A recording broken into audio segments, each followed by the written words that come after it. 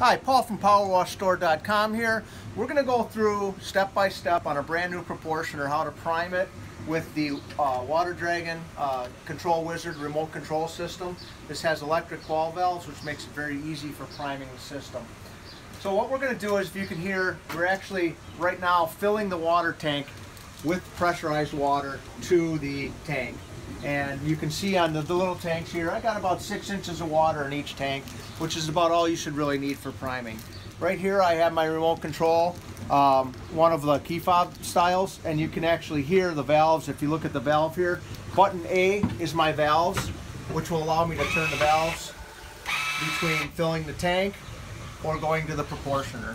At the same time, it takes the valve that's up below it from drawing from the ProPortioner to allowing it to be direct feed into the booster pump. So there's a series of 2 valves that work together. Up here we have our control wizard right now. If I turn it off, you'll see nothing happens when I push the buttons. When I turn it on, I can hit the button. You'll see the A lights up when it switches. If I hit the B button here, you can hear the booster pump turn on. I can also turn them on and off from here directly at the control wizard. If for some reason I lose my remote control, I can still control it right here. You can also turn the booster pump on and off with the switch that we have wired in here, and we also have a ground fault plug on there. So what I'm going to do is I'm going to open up my ProPortioner, and we're going to get ready to start priming this. So the first thing I'm going to do, I'm going to turn my trigger gun on.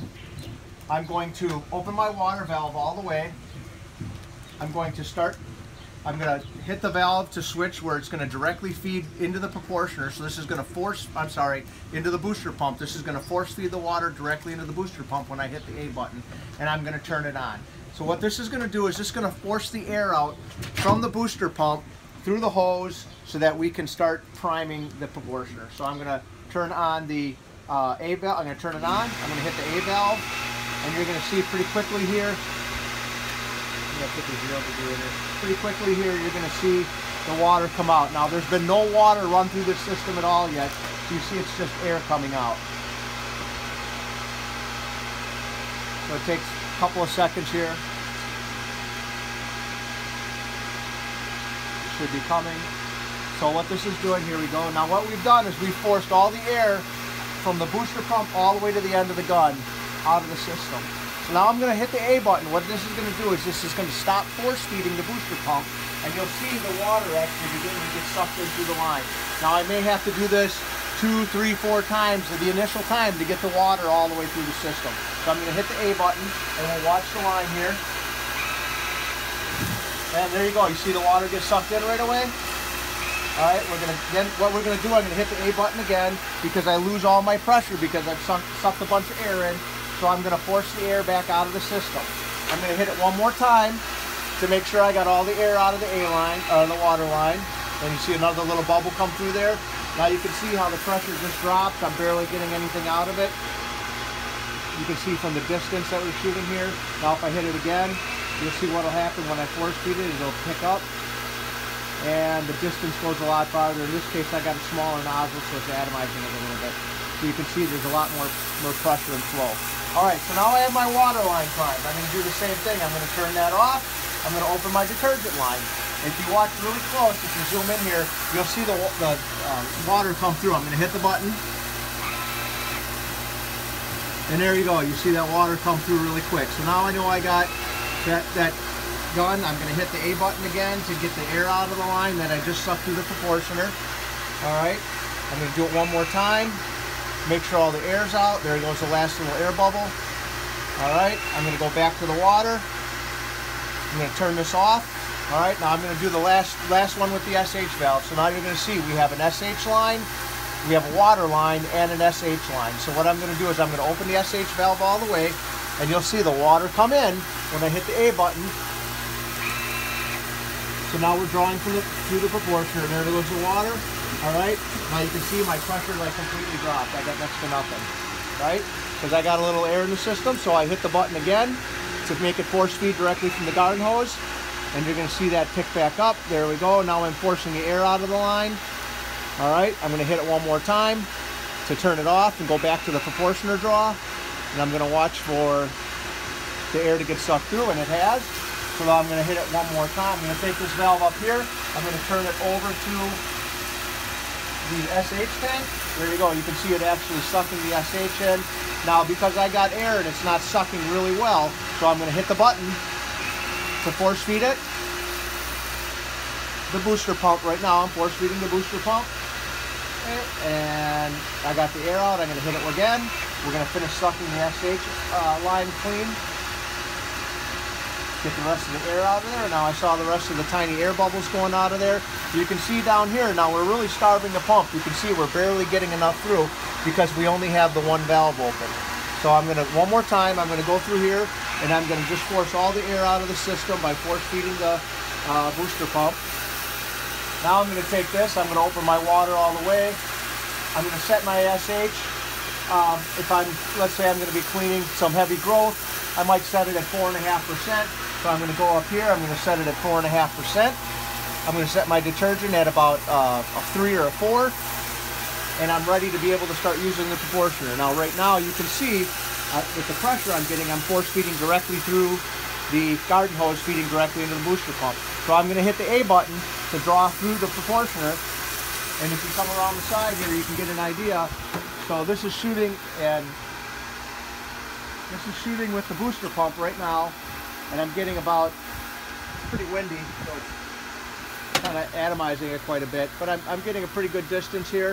If I go with a larger nozzle, right now I'm running like a 40 nozzle. But if I go up to like a 60 nozzle, I can shoot a lot farther. So I'm going to switch to the ProPortioner, and you're going to see that we're running through the ProPortioner right now, and you can see there's really not much change. If anything, we're getting a little more distance because we're not at quite as high of a pressure. So you can see it's a little more stabilized. We're shooting about the same distance. We're getting about 35 to 40 feet.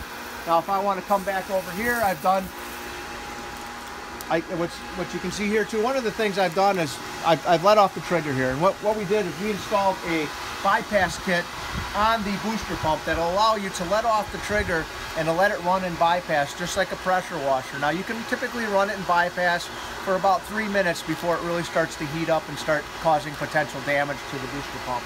If you are going to run it for a long time, a couple things you can do. You can just shut it off with the remote control. And now I can see I squeeze the trigger. Now I can see that's shut off because I've lost all pressure. Okay, you can just squeeze the trigger every once in a while if you don't have a remote control. So what I'm going to do now is I'm going to change my mix. So I'm going to come back down here. I don't want to do heavy growth. I want to wash the house now. So I'm going to take the ProPortioner. I'm going to turn this valve back down to let's say 2%. I want a 2% mix for cleaning some pool screens. I'm going to take my detergent. I'm going to turn it up all the way. I'm going to start the booster pump up. I'm going to squeeze the trigger, and I'm going to count to 3. 1001, 1002, 1003. Now I'm going to turn my detergent back where it was. Now what I'll do is I'll just continue to spray. Now I don't have any detergent in here right now. We're just testing with water. But what you'll see is I'll continue to spray. What you'll see is a big glob of soap. When you see that big glob of soap, you know at that point, everything after that is going to be the new mix. So now I can continue to spray with my booster pump, get my distance that I want to get. Spray Mark's car with bleach. Now this is just water, so we're okay. Now when I want to rinse, if I'm all done and I want to rinse, all I got to do is hit the A button. I don't even have to come back to the truck. And then I can rinse everything out of the line and flush with water. You can see that this has the capability of pushing a fair amount of dirt, rocks, just from the water pressure here. So what it does is it takes your inlet water pressure and boosts it by about 120 psi. So you can get as much as 250 psi coming out of the booster pump when you use the force-fed system. At the end of the day, what we're going to want to do is turn the detergent off. We'll turn our SH valve up all the way, and we want to flush the ProPortioner out. So we're going to take the valve here, and we're going to turn it back over to the water. We're going to leave our water open all the way, and we're just going to continue to flush with the booster pump. I'm going to actually turn the force feed off, and now I'm drawing through the ProPortioner. And we'll run that for a few minutes just to rinse it out, make sure everything's flushed really good and everything's all clean. So that is the way to prime a booster pump. That was a brand new one. That's the first time we primed that. You can see actually how easy that is. Now with this system, you should be able to maintain prime as long as you don't run out of any of the products. If you do end up losing prime in the system, two things to check. One, if your level's too low, you happen to get a little bit of air in there, or you have an air leak somewhere in the system, either from a connection, a valve. One of the things with these valves here is you can actually loosen and tighten this collar, which will allow it to make it easier to turn this valve. But if it is too loose, you'll actually get some air in that system. So once it's primed, it should keep its prime and not have to be reprimed. At the end of the day, I like to just turn the valves off. There are check valves installed in the system so it won't backfeed into your tank. And then I just give it a squeeze just to let any pressure off the system, and you're all set. So that is how you prime and operate a booster pump with a ProPortioner from powerwashstore.com, 855-351-9274.